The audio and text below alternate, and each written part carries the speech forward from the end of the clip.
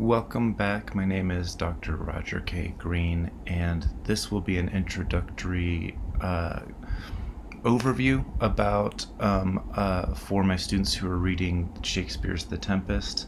It is also going to be a lot of background on colonialism because we will be reading Aimé Césaire's A Tempest, or Une Tempête in French. Directly after we read Shakespeare's The Tempest, and so filling in on some of the colonialism stuff is going to help. I also highly suggest this short book. It's really just a long essay, Discourses on Colonialism by Aimé Césaire. This was produced in 1955, and his kind of adaptation, rewriting of the Tempest, named A Tempest, was written in the late 60s. So Césaire's work will show up throughout some of the stuff, but there's of course been a lot more recent work on colonialism in the past 50 or 60 years since he was writing. So I'm going to jump into the overview first. I'm going to continue my analysis using the term Euro-Christian, so that will be present. It's been present in earlier analyses of Richard II, of Hamlet, and of A Midsummer Night's Dream this summer of 2021, as I am making these lectures or contextualized readings. So let's jump in here. My goal is to both cover the play, but also to talk about Shakespeare criticism to a certain extent, and to talk about the politics of teaching Shakespeare, which many of my students I know are aspiring teachers, and this is stuff that we need to think about if we are going to be teaching Shakespeare, especially in contexts where we don't necessarily get to choose whether or not we teach Shakespeare, right? That which I think is the case for many people who become high school teachers. So it's the politics of what happens at universities versus high schools, curriculum, how that relates to demographics of where you live. There's a whole bunch of complexities that will go in here as well. So The Tempest, I'm going to be using the brand new Broadview edition. So this is the one I'm using. It's got nice context for my students, but of course any version of The Tempest will do for these readings. So we know that it's written and performed between 1610 and 1611. The first performance appears to be November 1st of 1611, so quite late in the year. There are various different sources, but I put that in quotes there because this is one of the plays that it appears that Shakespeare has made up his own plot, rather than drawing directly on some ancient sources or ancient preformed plots. And I've said this throughout my contextualized readings, that Shakespeare is someone who is of an era where using older things was useful to him as a writer, and because his audience would already be familiar with them. So it wasn't about originality in the way that we might think of it or prize originality in the 21st century. Not so much about individuality either, and some really nice recent work on Shakespeare, such as Kevin Curran's book, which is over here.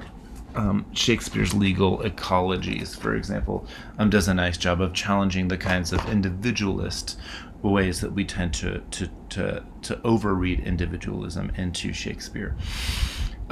So a couple of the sources here, some people will say that Montaigne's On Cannibals appears to be a source. It definitely shows up in the play, but not till later acts. So I don't want you to confuse at the outset this character Caliban, whose name appears to be an anagram for cannibal, right? With Montaigne as a source, because I think that it's pretty clear that what happens with the character of Caliban is not really what Montaigne's talking about in that essay. So the word cannibal was around. Montaigne's essays were published in English in 1603. I think that they were in French in around 1580, but I'm going from the top of my head there. The word cannibal first appears in Othello, which was written around 1603, and the line from Othello is, "And of the cannibals that each other eat, the anthropophagi, and the men whose heads do grow beneath their shoulders." So that's a reference to monsters called the Blemmies. You can look that up, Blemmys. You can, even on Wikipedia or something, you can get pictures, all sorts of crazy drawings of fantastical monstrous creatures that exist in these newfound or faraway lands, and people who in Europe or England would have known any better, right?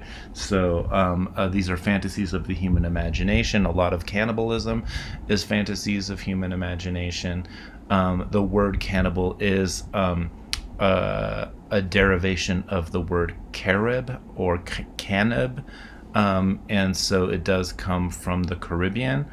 So it's a relatively recent word that shows up in the mid 1500s, according to the Oxford English Dictionary, the first times that it's showing up in English. So a very recent word. Ancient concepts around barbarism, of course, attach themselves to the ways that the Europeans are encountering native folks in the Caribbean. The other source for the play is going to be from a little pamphlet called The Sea Venture, and this is why we know that the play is dated as late as it is, besides the fact of the date of the performance. But the date of the writing happens after this shipwreck. So the story of a ship called the Sea Venture was which went missing on its way to Jamestown, which is in current day Virginia. Remember, this is not the first English attempt at a settlement. The first actually happens and is a failed attempt that happens in the 1580s, while Elizabeth is queen. But Jamestown, obviously named after King James the First, right? In 1609. Jamestown is founded in 1608, I believe. So there's a ship called the Sea Venture that was carrying over 150 people, and it wrecked in the Bermudas. People in England thought it lost for a year, so when word spread in autumn of 1610 that there were survivors, it was big news and seemed miraculous. The news was reported in a pamphlet called A True Repertory of the Wrack, and I just called it The Sea Venture earlier, but yeah, the name of the pamphlet is A True Repertory of the Wrack by William Strachey, who'd been a passenger on the ship. But that pamphlet wasn't actually published until around 1625. Before then, it was circulating in manuscript form, and that manuscript appears to be one of Shakespeare's sources. So that's pretty interesting that in this play, current events seem to be really inspirational for Shakespeare. So late in his career, he's doing something rather new, which isn't to say that the War of the Poets, as we talked about in Hamlet, wasn't a current thing that was influencing the way that he talked about Hamlet as well. But it's such a necessary source for the plot of The Tempest here. At the same time, so many of the themes of the play appear to be Shakespeare returning to themes of the 1590s, or returning to themes of his youth and early career. A lot of ways to think about well, one important way I think to think about The Tempest is to think about it in relation to the Christopher Marlowe play, Dr. Faustus, for example. And Marlowe dies really early. He's a really big influence on Shakespeare, and there's definitely ways to be reading, if you have time, Prospero, the character, in relationship to Faustus. So Prospero is not at all a unique character in some ways. He's a conglomerate or a composite, as many of Shakespeare's characters are. the lack of backstory um, uh, and necessary contextualizing makes the Tempest easier in some ways, I think, than, especially for high school students, I would say, than the histories. So we just did Richard II in the past few weeks, and there was tons and tons of historical contextualizing that I did. I'm going to do a lot of that for here, but I think one of the things about the Tempest that makes it so frequently taught is that it doesn't have that historical context. You don't need to know who was king, 100 years ago, and how Shakespeare's writing for Elizabeth or for James in that context. James, of course, is still king when the Tempest is being put on stage, but I think there's a double-edged sword there, right? But because we don't teach children, and especially in the United States, enough about colonialism itself, they tend to confront the racism and the white or Euro-Christian supremacy inherent in the play as something to be studied for the first time in college, even though many of my university students have experienced racism or white supremacy throughout their lives. So I'm not saying that you first know about it in college. It's just that it's in the culture that we live in, because it's so influenced by liberal and secularist humanist values in our education system that are embedded, that I'm trying to challenge a little bit here, that deny and minimize colonialist legacies. We end up confronting all of this stuff as adults. And then, how many times have I taught Shakespeare or colonialism in classes? And it's the first time that students as adults are confronting issues of racism or their white privilege or whatever that goes along with that, or their anger at, or resentment of white privilege that hasn't been vocalized or expressed in any constructive way until we enter classrooms in the university. And so we end up doing a lot of emotional, almost therapeutic work in our classes. And so I highlight that because a lot of my students, as I said, are aspiring teachers, and I'm going to give a lot of information on Euro-Christian colonialism here because it was partly the subject of my second dissertation. So I've done a lot of the work already, and also because I want to give those of you who do end up teaching Shakespeare for a high school class some places, some historical ways in to grounding some of the ways that we can think about colonialism and the way that it informs ongoing white, in quotes, or what a better term for me, Euro-Christian supremacy. So one thing that we have to resist from the outset is a common way that The Tempest has been read. So the conventional and historically unfounded treatment of The Tempest as Shakespeare's retirement play, or his signing off of his career on the stage before leaving London, is rampant throughout culture. And it's pretty easy. It's so apparent. It's so rampant that it's easy to read the play that way. But Emma Smith at Oxford has some nice critiques of the play as it's been conventionally thought of as aligned with Shakespeare's life. So as she rightfully notes, writers in Shakespeare's time just simply did not produce autobiographies. So if we're reading a play like The Tempest as if it's Shakespeare's autobiography, we're already doing a lot of decontextualizing historically. As Emma Smith notes, one of the first statues to Shakespeare, which was erected, a century or more after his death, so not until the 1700s, was inscribed with words from The Tempest. And it appears that from that time, critics and publics have wanted to conflate the person of Shakespeare, who we don't really know that much about, with this play, which is indeed a late play in his career, but he dies, 5 years later. He does eventually leave London. There are other plays that he does work on after he leaves London, but this is often taught as the end of his career, or thought of that way.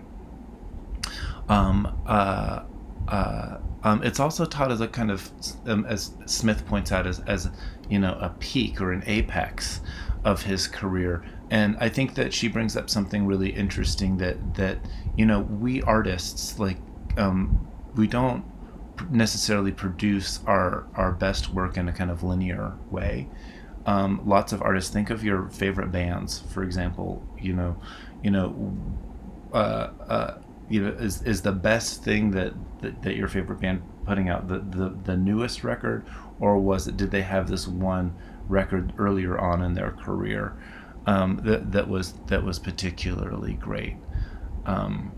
Argue with a Beatles fan, was Abbey Road the best record of their career or not? I mean, then you can have all sorts of debates.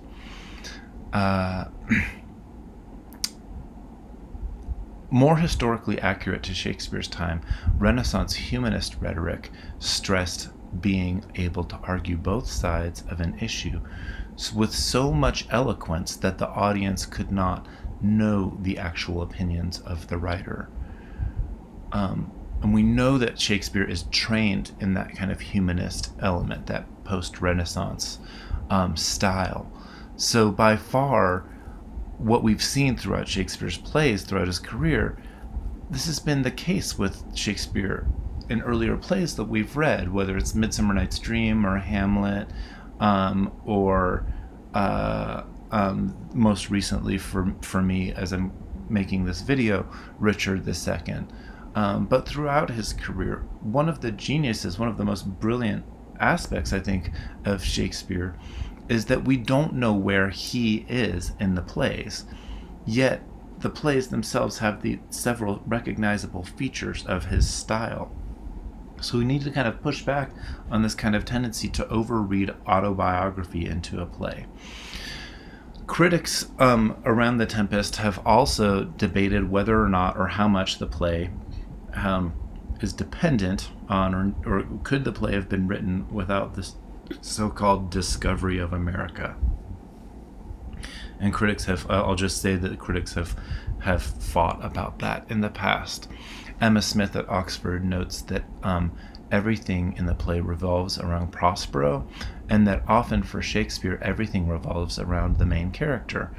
Other characters can seem rather two-dimensional. In more recent critical times in the 20th century, some critics and stage directors have given it the play psychoanalytic readings. This is unsurprising with Freud and Hamlet and what I've covered earlier this summer. They've suggested that it's all in Prospero's mind. At least one stage production has staged the whole play just as Prospero mouthing everybody else's lines, so as it's all just about him. In other psychoanalytic readings, Prospero equals the ego, Ariel equals a superego, and Caliban equals a kind of id, so they're at three aspects of the same psyche. Prospero has been played as a loving father, and a selfish and tyrannical overlord. So there's that flexibility in the play that's that classic Shakespeare flexibility that leads us to interpret or stage it in so many different ways.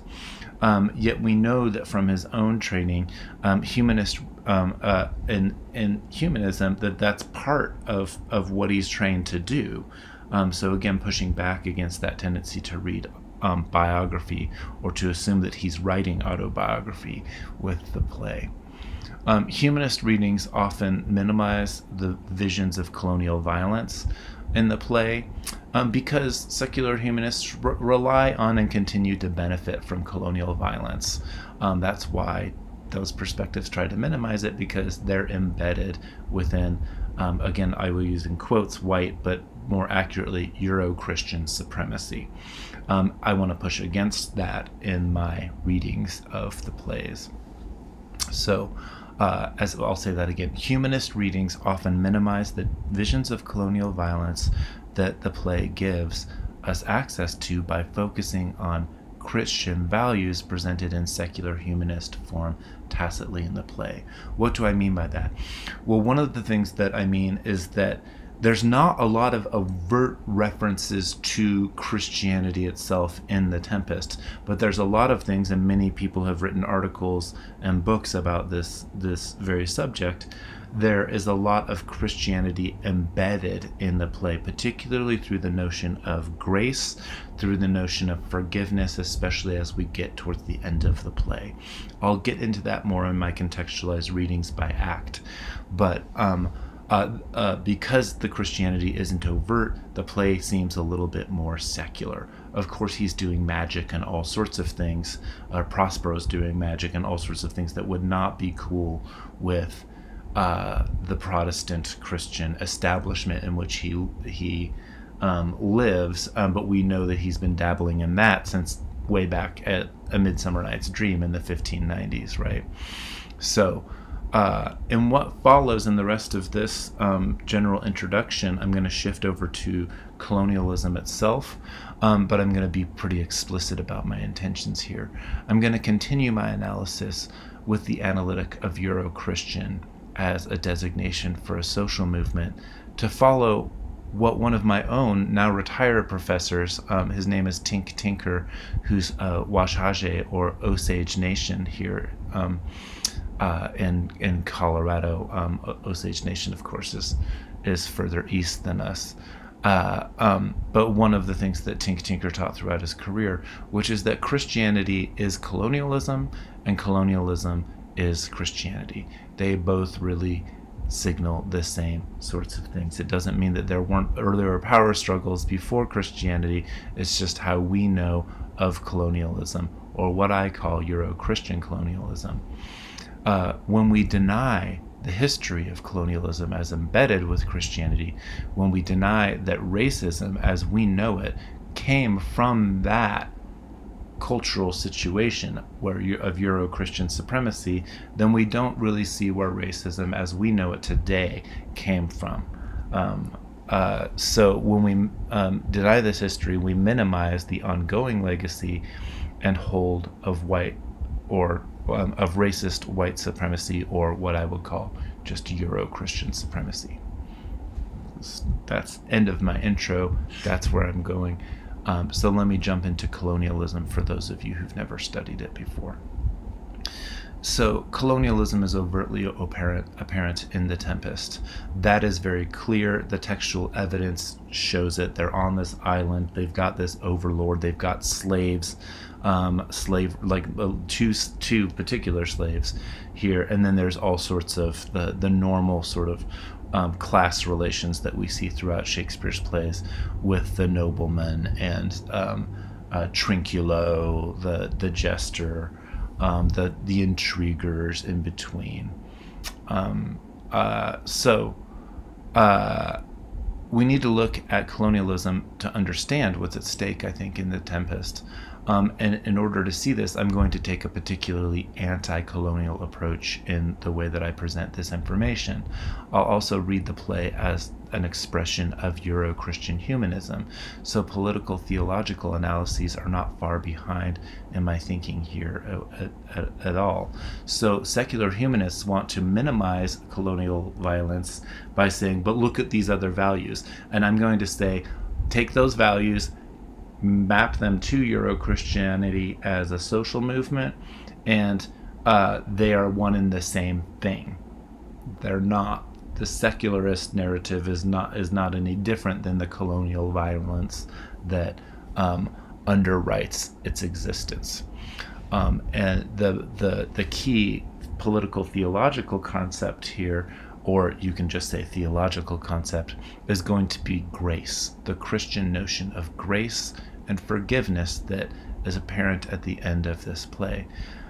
So this is an underlying theme throughout The Tempest itself, and it's one of the things that clearly situates it as Euro-Christian in terms of its expression as a social movement. Okay, continuing on with colonialism here. So the slave trade off the west coast of Africa begins in the mid-1400s, and quickly the European powers start fighting each other over who gets to find slaves. Now the slaves are being taken from there because the slaves who were being taken earlier from Eastern Europe have been sort of cut off, or problems have arisen with the establishment of the Ottoman Empire, which has also blocked trade routes to China. And so trade in general, economies are very much a part of this story, although that's not going to be the focus of my lecture here today. What's going on? So what happens is in order to get slaves to go fight, eventually what they want to do is to fight holy wars against the Muslims and against the Ottoman Empire. The Christians in Europe start taking and justifying for themselves the taking of slaves from Africa.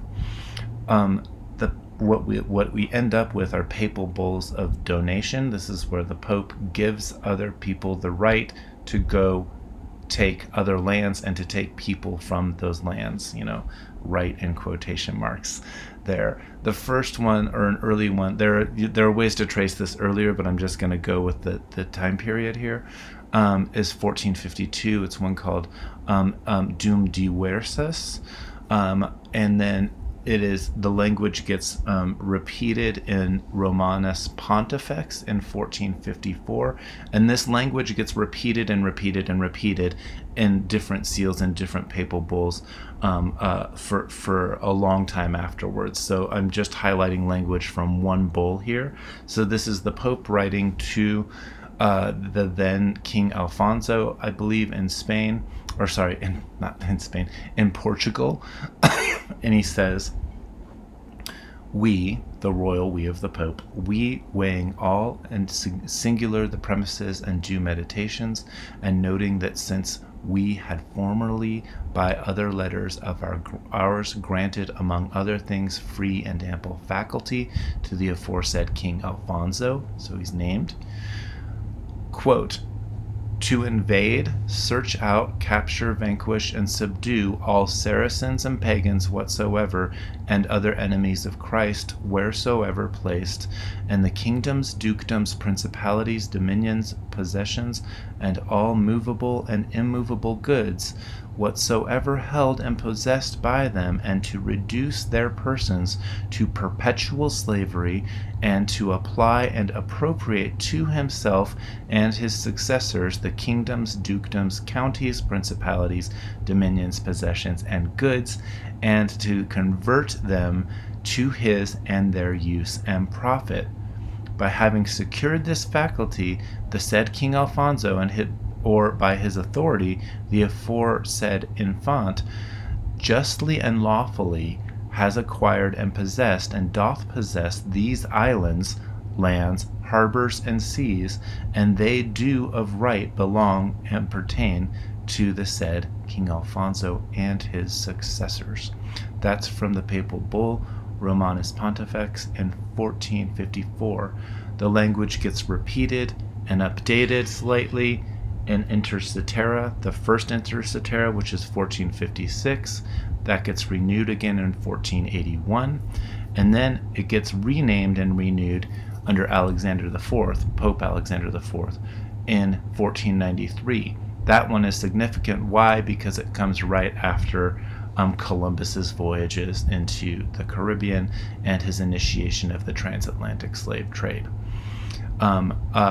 Closely related here is the Treaty of Tordesillas in 1494, which updates some of the earlier papal bulls by establishing a longitudinal line in the middle of the Atlantic that says that Spain gets things on the west of the line and Portugal gets territories to the east. And because that line hits the tip of Brazil, that's why today Brazil is still Portuguese and the western side of South America generally speaks Spanish, at least in their colonized forms. There are all sorts of indigenous peoples who live and speak other languages in those territories. Okay, so that's a lot to think about there. So what we want to think about is that this doctrine of discovery and the word discovery is loaded all the time, even when we think about it scientifically, like, oh, I discovered something. It's part of a legal process, just like you would patent something if you came up with a new invention. That's what the Euro-Christians are doing throughout this period. That's part of what colonialism is. The doctrine of discovery also evidences a coherent early examples of Euro-Christian deep framing. So it is not just ideology, it's deeply embedded in Euro-Christian worldviews. And so this goes back several hundred years. I'm just going to be very brief about it in this intro here. But we should be contextualizing this doctrine of discovery within a longer Euro-Christian process. So as Robert Miller and his colleagues write, quote, scholars have traced the doctrine back as early as the 5th century current era, when they argue that the Roman Catholic Church and various popes began establishing the idea of a worldwide papal jurisdiction that placed responsibility on the Church to work for a universal Christian commonwealth. This papal responsibility, and especially the Crusades to recover the Holy Lands from 1096 to 1271, led to the idea of justified holy wars by the Christians to enforce the Church's vision of truth onto all peoples. Robert A. Williams Jr., in a really important book called The American Indian and Western Legal Thought, tells an anecdote while he's imagining the kind of mindset of this Friar John of Plano of Carpini, who was sent as a pupil of Francis of Assisi and an emissary of the Pope, of Pope Innocent IV, to witness the 1246 coronation of Guvak Khan, who's a grandson to Genghis Khan, if you know anything about that. So this guy's sent to Asia, right, in the 1200s, to witness this guy being crowned as Emperor of the Mongols, the greatest empire that the world had ever known in that time. And the Pope basically sends this guy, Friar John, with 2 letters, the first of which is to set out in detail to explain how St. Peter had set up Christ's church and left Pope Innocent in charge of it through succession of the admittance of all human souls to heaven. The second letter warned Khan against expanding his empire to Christendom, chastising him for ignoring the natural laws and warning of God's wrath.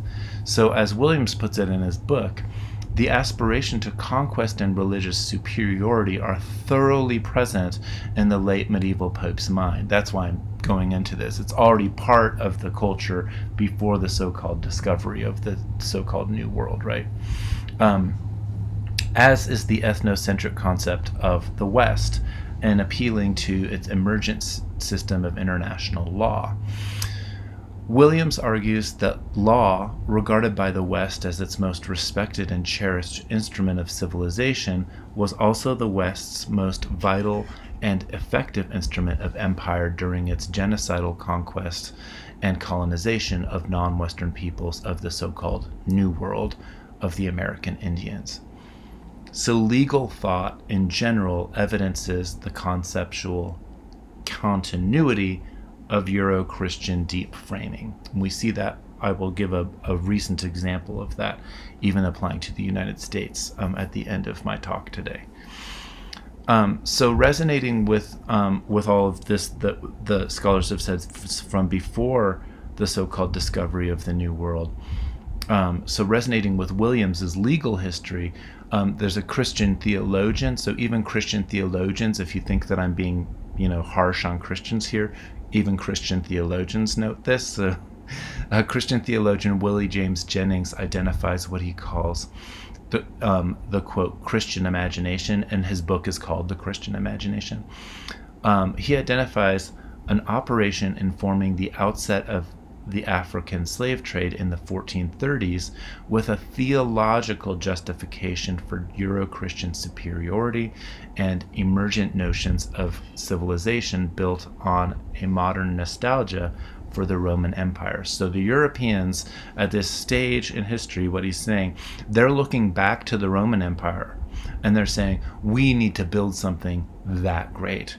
And they had slaves and they did all of this stuff, and we need to do that too. And so they're building it on an idea of their own past. So with respect to the next 500 years, so from the 1430s into the 1900s, right, Willie James Jennings says, Christianity will, so he uses the future and present tense here, right? Christianity will assimilate this pattern of displacement. Not just slave bodies, but displaced slave bodies will come to represent a natural state. From this position, they will be relocated into Christian identity. The backdrop of their existence will be, from this moment, the market. So what's Jennings here is particularly describing the Euro-Christian attitude as central to constructions of modern notions of race and economy that inform the inequitable treatment of indigenous peoples as well. So partly there's the designation of slave that makes them an outsider, and then a reincorporation of the slave into society, even a way of moving the slave as a slow converter or conversion to Christianity. That slavery is used not only to build Christian empire, but it is used as a force, quote, civilizing, to convert indigenous people, African people, into Christians as well. So, and we will see this. So think about that when you're like encountering this guy Caliban in the slave of Caliban in the play. And also in comparison to Ariel, the other slave in the play. Why is Caliban treated the way he's treated, but Ariel's treated the way he's treated quite differently? So beyond law alone and beyond theology alone, I've given examples from both. Robert Williams traces aspirations of Christian universalism to the early church and to Paul's articulation of the Corpus Mysticum Christi, yet hierarchically directed by the Pope. This hierarchy, as mentioned by my previous chapter, has been analyzed by indigenous. This was part of my dissertation, so you don't have my previous chapter there. If you want it, you can ask me. But this hierarchy has been analyzed by indigenous scholars such as Tink Tinker and Stephen Newcomb, who are signaling a Euro-Christian worldview distinctly different from the deep framing of indigenous peoples.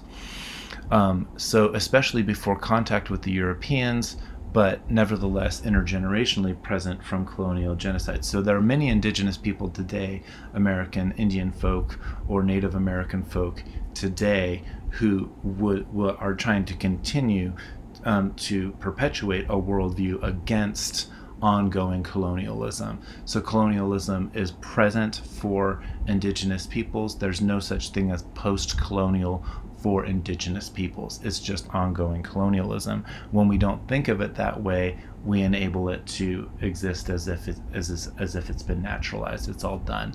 And so a lot of people have embedded racist ideas that sort of indigenous people live in the past or in an outside of time type of space, or that they're inevitably they were like, one of the racist constructions is they were fierce warriors, but they've been conquered, and so we have statues that embody that kind of racist notion, forgetting the fact that indigenous people live today in community in our cities and on reservations still, and practice world ways that correspond to a world view that is not Euro-Christian. So what changed, according to the scholars, between the 5th century of the Pope and then Pope Innocent in the medieval times, was an emergent, and Thomas Aquinas, who's a great Christian theologian, Aquinas-inspired notion of humanism that allowed Pope Innocent to believe that infidels shared in a Eurocentrically understood universalized reason, and because they shared this universally human trait, the Pope could justify sending armies against pagans who erred in their thinking.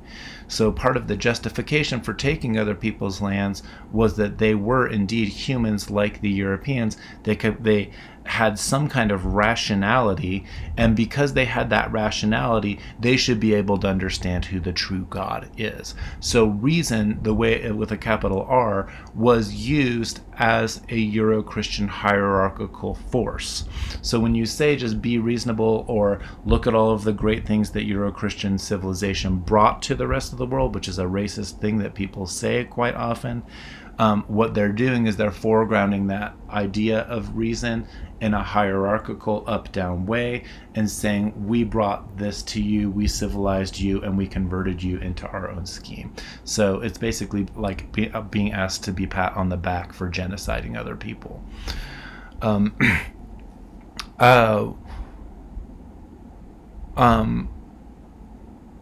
So this point, the Christian humanism that's emergent in Aquinas and is fully expressing itself by the time of Shakespeare, this point is important because after contact with indigenous people in the so-called Americas, debates about their humanity arose, prompting Spanish theologians of the Salamanca school, such as Francisco de Vitoria and Bartolomé de las Casas, to argue on behalf of the, quote, human rights of the indigenous peoples. Now, that notion of human rights was already a Euro-Christian notion, right? So when we think about human rights, it's already embedded, at least in this period, within Christian notions. Now, people will still debate today the notions of human rights.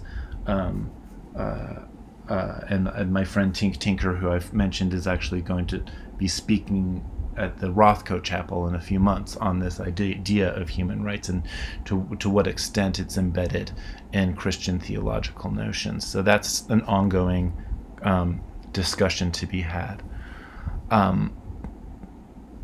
If I return back to the middle of the 1500s to these debates, as Robert Miller says, the argument that indigenous people were indeed human was loaded with respect to emergent international law. We think about international law, we think about human rights, we think about all of this stuff that's wrapped up in Euro-Christian colonialism. We need to unpack Euro-Christian colonialism in order to deal with issues of rights, inequities, diversity, equity, inclusion, all of those things that are so much a part of our current day discourse. In a really great book called The Fall of Natural Man, Anthony Pagden gives a detailed account of these debates that happen in the 1500s. And then he gives an account of Thomist, or St. Thomas Aquinas, of his readings of Aristotle and a shift towards faculty psychology. A shift towards there are things that in our brains that are called faculties that have to do with the ways that we categorize and think of the world. Pagden also covers the famous 15th century debates around Indians' humanity and the Valladolid, which is a city in Spain, controversy between Juan Gilnes de Sepulveda and Bartolomé de las Casas, who followed Francisco de Vitoria's thought. So de las Casas followed Vitoria's thought. What emerges from Pagden's careful analysis is how, in deciding that the Indians were indeed human, because some people were saying, well, we can subject the Indians to whatever they want because whatever we want, because they're not human anyway. They're more like beasts, and because they're like beasts, they can be treated as beasts of burden.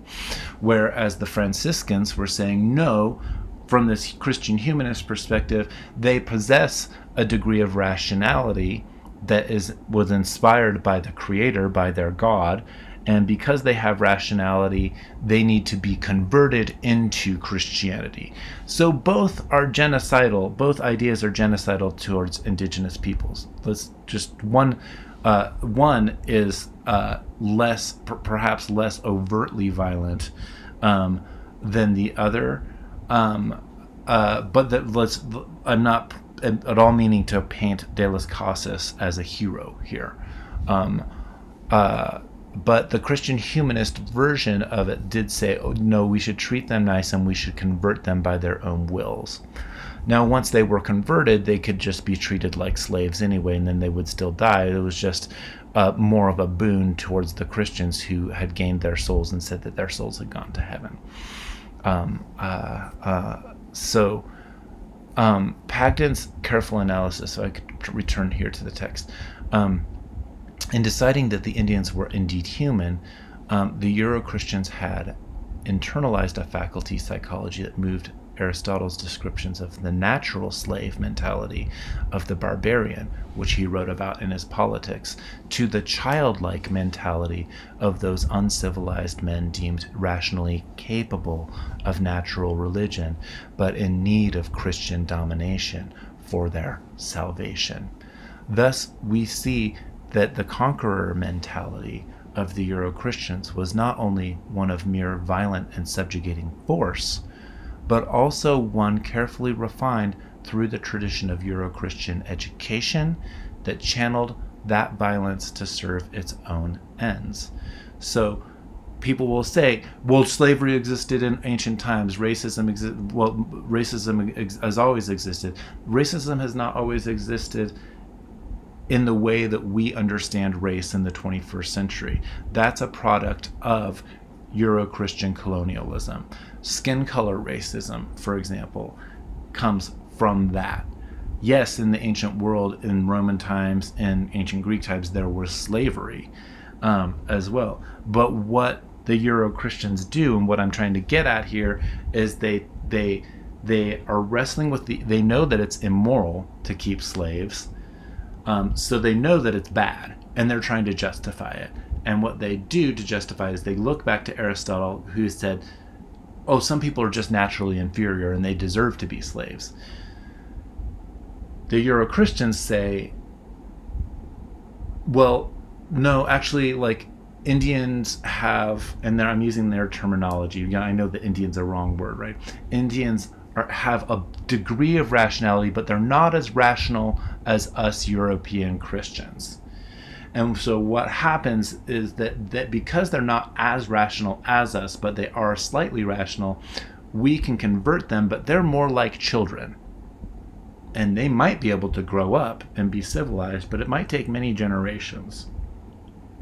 And so slavery, or perpetual slavery, as the popes say in their papal bulls, is going to be this civilizing force. That's the justification for slavery, is that it is a tool to convert more souls to Christianity. So as Anthony Pagden says in his book, he says, the effect of Vittoria's arguments was to render the natural slave theory unacceptable while still retaining its original framework of Aristotle's psychology. The suggestion that the Indian was a child was not a novel one. This had been thought before. It echoed the unreflective opinions of countless colonists and missionaries who had come face to face with real Indians. By couching his argument in terms of Aristotle's bipartite psychology, he had explained just what it had meant to be a child, and by doing so, he had opened up the way to an historical and evolutionary account of the Amerindian world. And that's where you get this evolutionary linear historical trajectory that's being mapped by Euro-Christians onto what we now call the Americas.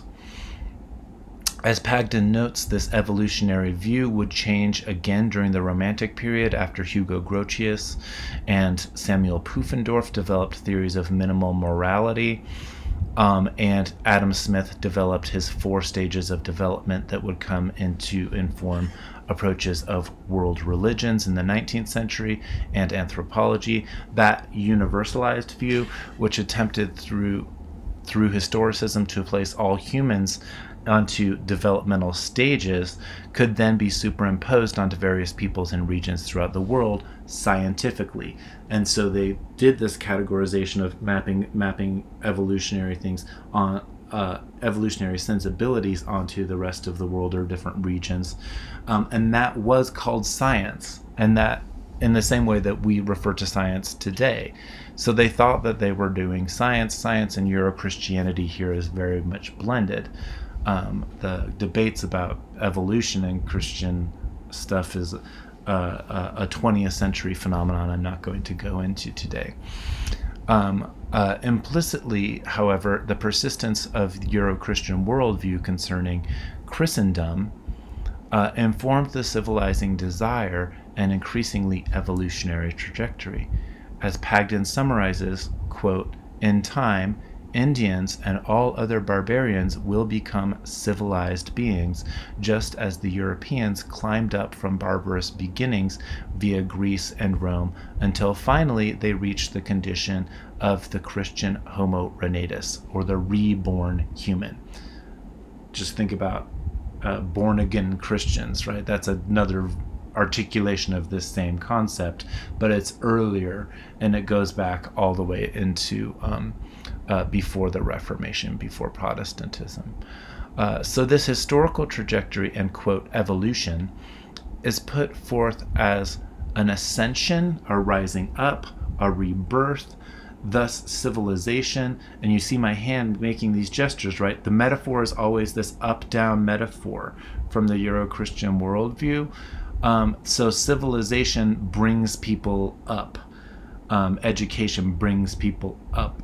That's all part of this Euro-Christian worldview.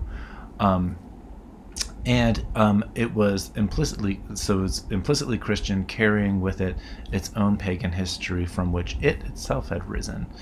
And so that the sense is like, oh, look at all these pagan Indians in the so-called New World. They're just like we were before we founded Rome or Greece, and so they're just from an earlier stage in history, and we need to convert them, and they'll come along. Or these Africans, they're the same way with African slaves. This is what Euro-Christian supremacy does in its thought.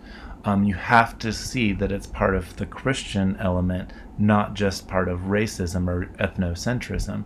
It's embedded in the theological view of how the world works. This is the drama of sacrifice that is imposed onto the genocide that's imposed onto indigenous peoples, and it results in genocide. So I'm going to come to the end here for today. But if we look at these debates, and these debates are happening just before Shakespeare is born, 1550 to 51. These are the Valladolid debates, or that city in Spain. So Jeremy Schott, who's a historian, writes, "The identification of indigenous peoples of the Americans as new Gentiles authorized the militant, often violent extirpation or genocide of traditional religions as idolatry. Certain colonists, such as Juan Guinez de Sepulveda, went so far as to deny that natives possessed the capacity for natural religion at all." That's that argument that they're just like animals and they can be treated like beasts of burden. "As such, they were subhuman and could be exploited as slaves. At the same time, however, others located the native cultures along the spectrum of civilization." That's the Bartolome de las Casas idea that, like, no, they have some capacity for reason like us, so they're human like us, but they're not as human as the Euro-Christian concept of human. And so when we think about human rights and the loaded language around human, when you read even thought from African American scholars or Pan-African scholars in general, they will attack this notion of human, capital H human, as being a Eurocentric idea to begin with. And that's part of when I am reacting against universalist secular humanists and their readings of Shakespeare, or their presentations of Shakespeare, their justifications for why we should teach Shakespeare. That is, I'm attaching myself to these anti-colonial thinkers like Aimé Césaire, and to a long history of anti-colonial thought that sees the kind of power situation for what it is, which is one of domination and violence in the name of a Euro-Christian social movement. And so just, I said I would end quickly, and I said earlier that I would refer to a way that this continues to inform us, because I say that Euro-Christian colonialism is continuing to happen. I've talked about the doctrine of discovery and papal bulls. Sometimes people want to say that the United States, for example, in the French Revolution, they created this break in time, created secular societies, separation of church and state, and yet early on the United States, in a really important Supreme Court decision in 1823 called Johnson versus McIntosh, embedded the United States' rights to land and discovery within the doctrine of discovery, the Euro-Christian doctrine of discovery.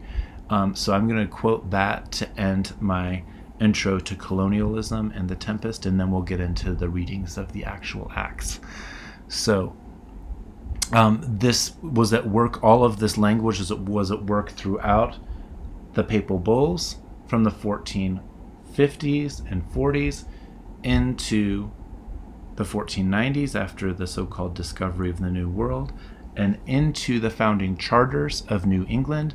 I'm not going to go over that, but if you want, I can send you the documentation where the language just gets pulled from the papal bulls to say, well, because we're Christians and they're not, that's why we can take their land. And then the ideas of race, because they're not white and they're not Christian, that's how we can see that they're not Christian enough, and that then we can hold them into slavery for those reasons. That's at least what the Euro-Christians presented and embedded into their laws. So this was at work in New England before the founding of the United States, but in 1823, this is one of many passages from a long Supreme Court case. I'm going to read this one paragraph just to end things. Quote, "The potentates of the Old World found no difficulty in convincing themselves that they made ample compensation to the inhabitants of the New by bestowing on them civilization and Christianity in exchange for unlimited independence." That's funny. Unlimited independence actually means slavery there. But this was the idea. The idea was that, like, well, we brought you Christianity, so you've got to work your way, like in exchange for us, because we brought you this great theology. So to return, they were bestowing on them civilization and Christianity in exchange for unlimited independence. But as they were all in pursuit of nearly the same object, it was necessary, all of the Europeans were in the same pursuit of the same object, which was land, right? It was necessary, in order to avoid conflicting settlements and consequent war with each other, don't want the Christians fighting other Christians, to establish a principle which all should acknowledge as the law, by which the right of acquisition, which they all asserted should be regulated as between themselves. This principle was that discovery, the word discovery, gave title to the government by whose subjects or by whose authority it was made against all other European governments, which title might be consummated by possession. End quote. So the right for the United States government to have the land, to subject Native Americans to reservation systems, to move them across the country, which is what started to follow after all of this, was because they inherited the titles of discovery and possessions to the lands that went all the way back to the Old World and the foundation by the popes. Now there's a lot more Christianity and language throughout that, so I've given you the link here as well. That doctrine of discovery and Johnson v. McIntosh continues to be cited in U.S. law, even by people like the late Ruth Bader Ginsburg. So everybody wants to say, Ruth Bader Ginsburg, you're so great, all of this stuff, but she continues to cite Euro-Christian doctrine of discovery in cases against Native Americans. That's what I mean by ongoing Euro-Christian colonization. And when we read back and look at Shakespeare, we can see the formulation of all of this at work, and that might be a better justification for continuing to read Shakespeare, is that he gives us insight into Euro-Christianity as a social movement, rather than the secularist, universalizing humanist thing that says that he teaches us how to be good people. Because if good people is good people like Prospero in this book, I'm not a good person at all. I'm more like Caliban. Thank you for listening, and we will continue with Act 1 and another contextualized reading. Have a great day.